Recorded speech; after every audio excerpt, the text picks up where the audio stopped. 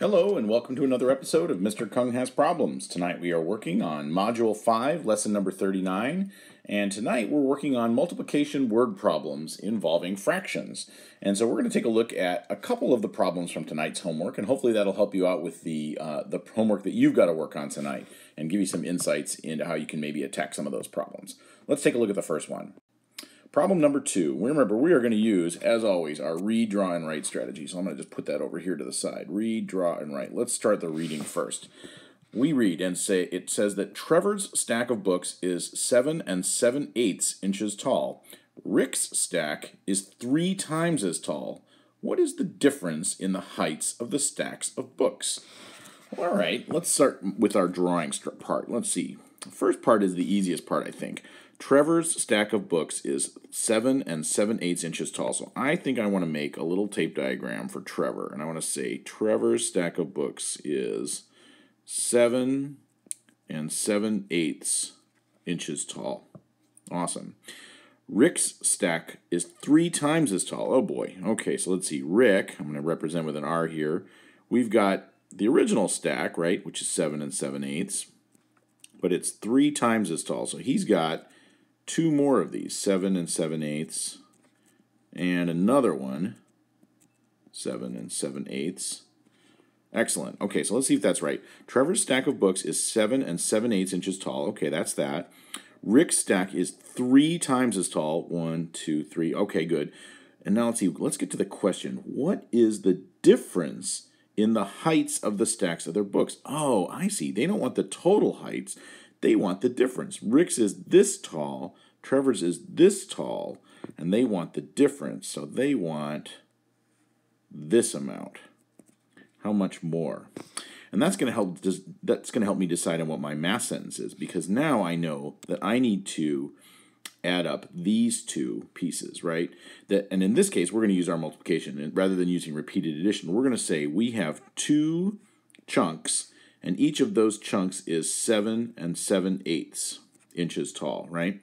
That is 2 chunks, each of which is 7 7/8 inches tall. And if we remember our distributive property, we need to distribute that 2 into both parts of the mixed number. We're going to need to multiply the 2 times both parts, the 7, the whole number 7, and the fractional part, 7/8. So I'm going to say this is the same as 2 times 7, that's one part of the multiplication, plus 2 times 7/8. Let's see if we can do that. 2 times 7 is 14, and plus 2 times 7/8 plus 14/8.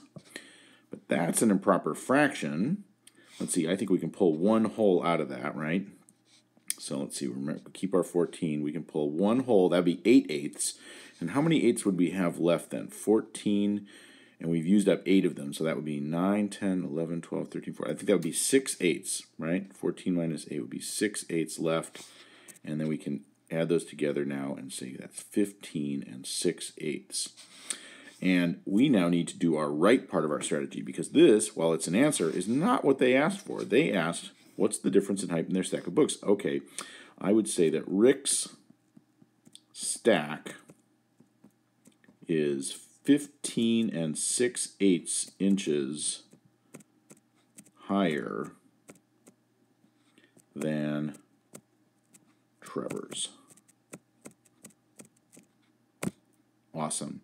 And now we're done with our read, draw, and write strategy. Excellent. So this is a really good example of how we read through our problem. We make a drawing that very carefully tells us exactly what we know. We look for the question, right? Because the question could be any number of things. In this case, it's for the difference between Rick's height and Trevor's height in their stacks of books. And then we develop our math sentence. And once we're sure what the question is, and we can work our math sentence out before we write our answer. Awesome. Let's take a look at one more problem tonight. Problem number 5. Brandon drove 72 7/10 miles on Monday. He drove 3 times as far on Tuesday. How far did he drive in the 2 days? Well, again, I want to use our read, draw, and write strategy. And we've done the reading. So let's see if we can start a drawing. So Brandon drove, let's see, it's one person's doing all this. It's always Brandon. Let's see, he's doing it on 2 different days.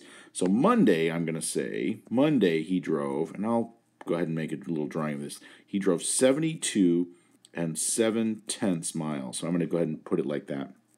Sorry, my ten's a little sloppy. He drove 3 times as far on Tuesday. Okay, so on Tuesday, he drove the original amount, which is 72 and 7/10. But he drove 3 times as far, so I've got to draw a couple more of these, right? 72 and 7/10. And another one, right? 72 and 7/10. All right, let's see if that confirms what we know so far. Brandon drove 72 and 7/10 miles on Monday. Good. He drove 3 times as far, 1, 2, 3, as far on Tuesday. All right, got that. And then what's the question they're asking? How far did he drive in the 2 days? Oh, so this is one of those total questions. They want to know everything. They want to know everything on both days. How far did he drive in the 2 days? And that tells me that I'm going to need to multiply 72 and 7/10 times 1, 2, 3, 4, because one of those distances he drove on Monday, and 3 times as many of them, 3 more of them, he drove on Tuesday. So he drove 1, 2, 3, 4 of those in all. So I know I'm going to need to go 4 times 72 and 7/10. Excellent. And now we've got to work our problem through. We've got to distribute our 4 and multiply it by both parts of our mixed number. So that's 44 times 72 plus 4 times 7/10. Now 4 times 72 we might have to do off to the side here. Let's see. 72 times 4. 4 times 2 ones is 8. And 4 times 7/10 is 28 tens. Okay, 288. So 288 plus, this one's a little easier, 4 times 7 is just 28 tenths. Now that's a mixed number, right? I'm sorry, that's an improper fraction, so we know we're going to need to simplify that into a mixed number. So we'll keep our 288 over here and say, let's see, how many tens can we pull out of 28 tens? Well, 10 tens would make 1. 20 tens would make 2. That's, I think, all we can pull. We can pull 2 wholes out. That's 20 of the tens, and that leaves us with 8 more of our tenths. And now we can add those two together. That's 290 and 8 tenths. And we're now at the right part of our strategy. We have to say, Brandon drove 290 and 8 tenths miles in the 2 days. Right, and that is our answer, our fully written answer to the question that was asked up here. Awesome. Well, this is 2 of the different types of problems that we've done tonight in our word problems. There are 4 other ones in your homework, and I hope you have good luck as you attack each one of those. Remember our read, draw, and write strategy, and then remember to distribute when we do our multiplication into both parts of our mixed number. Thanks. I'll see you again next time on Mr. Kong Has Problems.